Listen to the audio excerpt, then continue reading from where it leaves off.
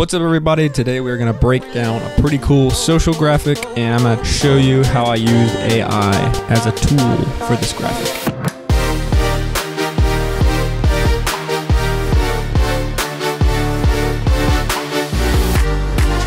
So we have our black background, we have a very subtle like noisy grain texture on the bottom. Then we have a very subtle overlay of kind of a gradient from darker to lighter, I believe.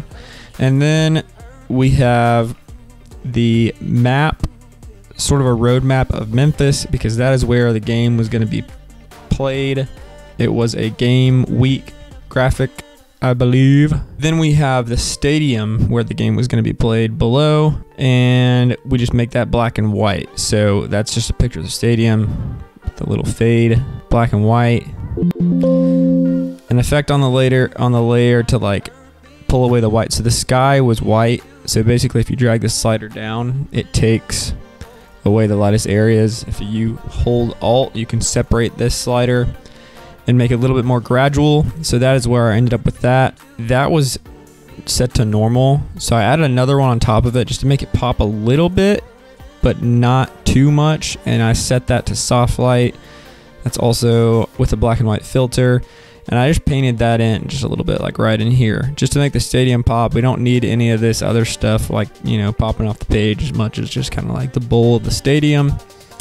Again, these are both very background elements. I don't know if I personally would have chosen to put them in there, but they wanted these photos in there. And I don't think it looks bad. I just don't know if it may have looked cleaner without them. But anyway, so we added in these black boxes for the logos and a little verses in between. So all you're doing here is just making a little black square if you want to go this route, and putting the logo on top of it, and then holding Alt and clicking in between the layers.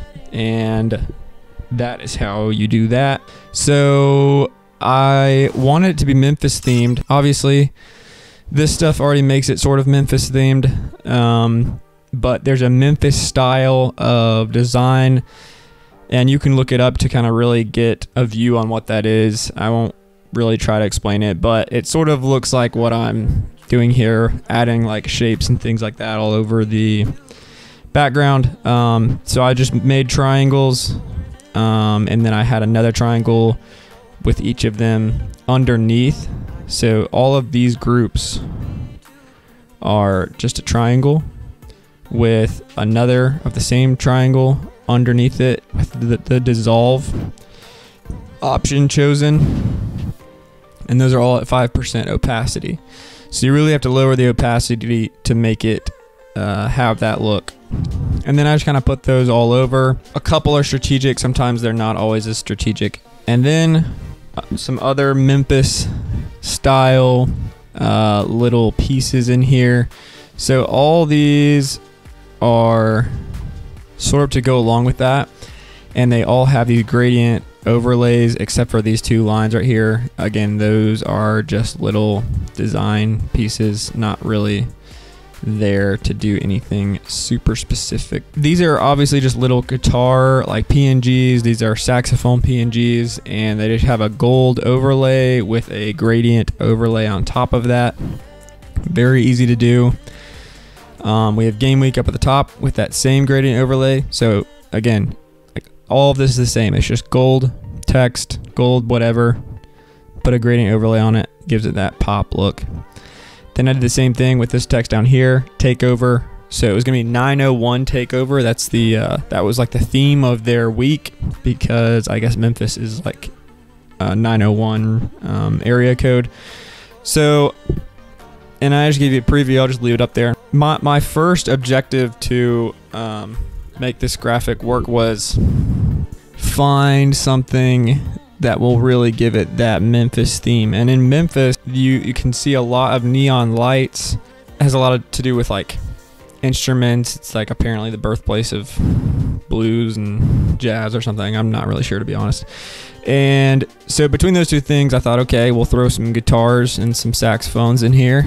And use them as a piece of that like Memphis design style where there are just kind of like shapes throughout.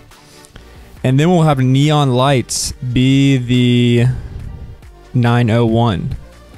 So there are certain subscriptions where you can like get assets sort of like these, like they have neon lights and other things. I don't have those subscriptions, but I do have an AI generation subscription. So I just decided to make my own. I was like, if they don't all look the same, that's fine. Because in those other subscriptions, they probably all would look the same.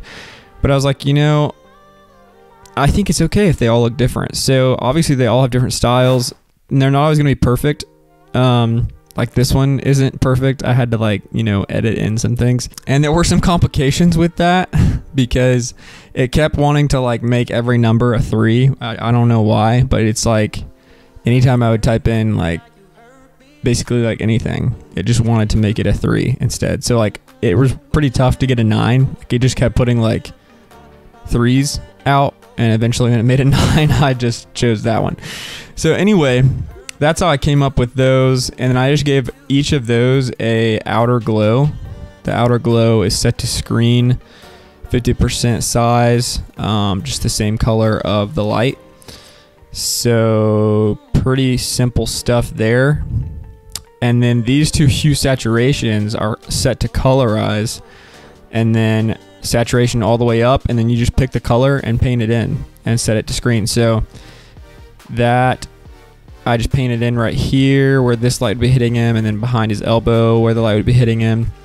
And then this is a gold one for this other number, and just painted it in along this edge. So it's very subtle, not super extreme. It's good enough.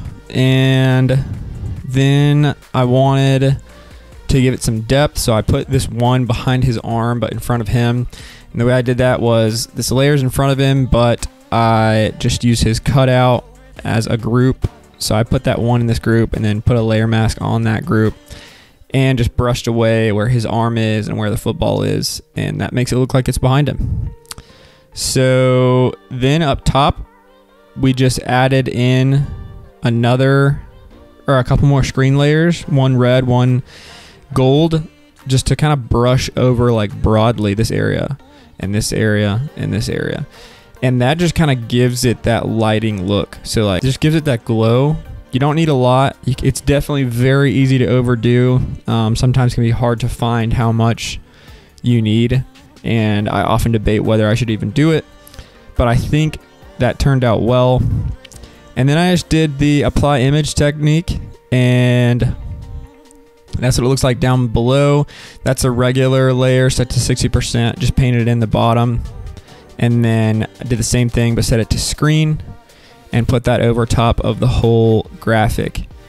And as you can see, it just really makes it pop, really gives it that glow, kind of blends it all together.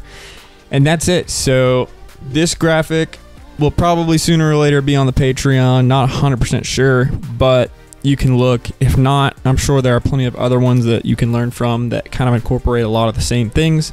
So go check that out, subscribe, and we'll see you in the next video.